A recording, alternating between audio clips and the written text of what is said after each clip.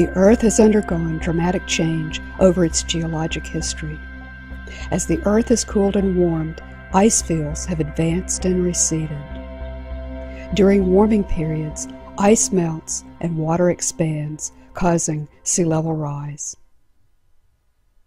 Scientists are studying how sea level rise may affect coastal wetlands. A key study site is the Mississippi River Delta, which is experiencing high rates of relative sea level rise due to rapid land subsidence.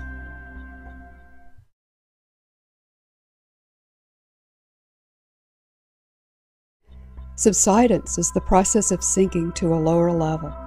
Sediment deposited by the river undergoes subsidence due to compaction and dewatering. As water and gases are squeezed out of spaces between soil particles, soft sediment compacts. As the sediment compacts, subsidence occurs and the land gradually sinks. Buildings and other structures also sink along with the soil surface. The other process contributing to land loss is sea level rise. As global temperatures rise and land-based ice melts, oceans expand. As ocean volume expands, sea level rises globally. This is known as eustatic sea level rise. Relative sea level rise is the combination of eustatic rise in sea level and land movement, and is unique for each location. The combination of the two processes determines the rate of submergence in each coastal area.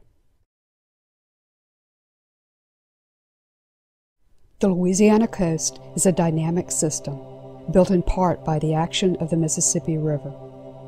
To understand how subsidence affects the Mississippi River Delta and its wetlands, we first have to go back a few thousand years. Because glaciers were melting 8,000 years ago, sea levels were higher at that time, so much of the present-day coast was underwater. Where New Orleans is located today was also under the sea. Sea level continued rising, forming a bay that would ultimately become Lake Pontchartrain. Sea level rise then slowed, and the river began building up sediments along the coast. Scientists call these deposits delta lobes. Additional delta lobes were formed as the river switched from east to west and back again. When the river switched to a new course, the abandoned lobe began to deteriorate, a process that caused formation of barrier islands. The last area to form is what is now the modern delta. This cycle of land building, followed by deterioration and rebuilding, is a natural part of the delta cycle, which has created a vast expanse of marshes, swamps, and barrier islands. The river periodically overflowed its banks each spring, delivering sediments to the coastal marshes and swamps. Then Europeans arrived on the scene and established New Orleans in a bend of the Mississippi River. To prevent flooding of New Orleans, levees were built, and these were extended as the city grew. Then in the 1920s, there were catastrophic floods such as the Great Flood of 1927. Disastrous flooding prompted the construction of levees, which eventually extended the entire length of the lower part of the river. Levees prevented natural sediment delivery to the wetlands in the delta. Instead, sediment was shunted offshore into deep water, and the wetlands sitting atop compacting sediment began deteriorating.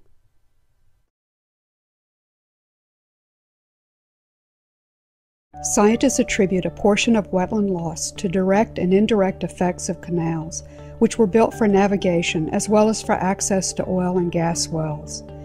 Material was dredged from the wetland and deposited in spoil banks along the canals. These spoil banks acted like levees, blocking natural tides and currents, and generally altered the hydrology, increasing the depth and duration of flooding.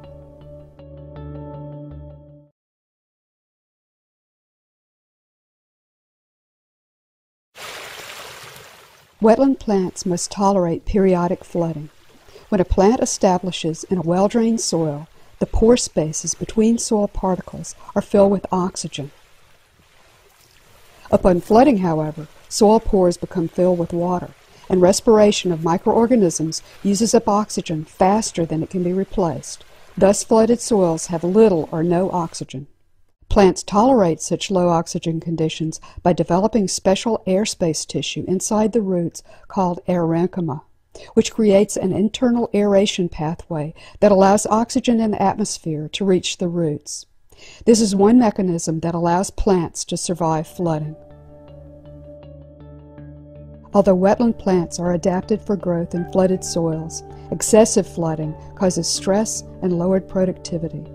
Over time, the vegetation thins and dies out, leaving ponds that coalesce, forming open water behind the spoil banks, which ultimately subside and disappear.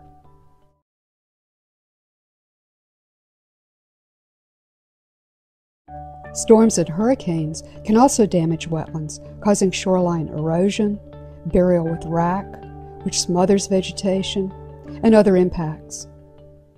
However, hurricanes may also deliver nourishing sediment that counterbalances subsidence. Hurricane Katrina, for example, delivered several centimeters of sediment to coastal marshes, raising soil elevations and reinvigorating marshes. Evidence of sedimentation from prehistoric hurricanes can be seen in cores collected from coastal marshes, indicating that storm sediments have also contributed to accretion in the past.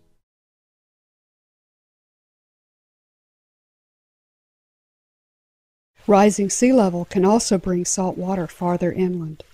A common misconception, however, is that all wetland plants are harmed by salt water.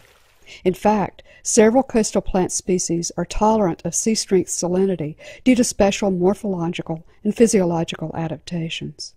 For example, the extensive salt marshes in the coastal zone are dominated by a plant which grows well in salt water called smooth cordgrass. Another species common to the coastal fringe is the black mangrove. These species have salt glands in their leaves, which excrete salts onto the leaf surface where they crystallize.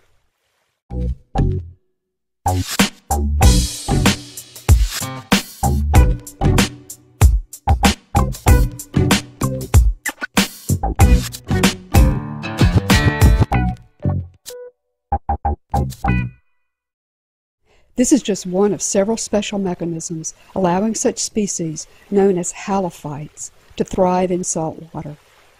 Other species common to coastal marshes have lower tolerances of salt water. These are found in intermediate and brackish habitats, where they grow well under low to moderate salinity levels.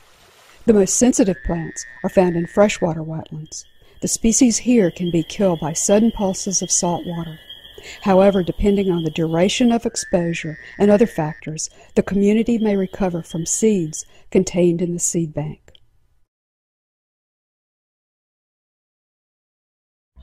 The causes of wetland loss are complex and not the result of a single factor.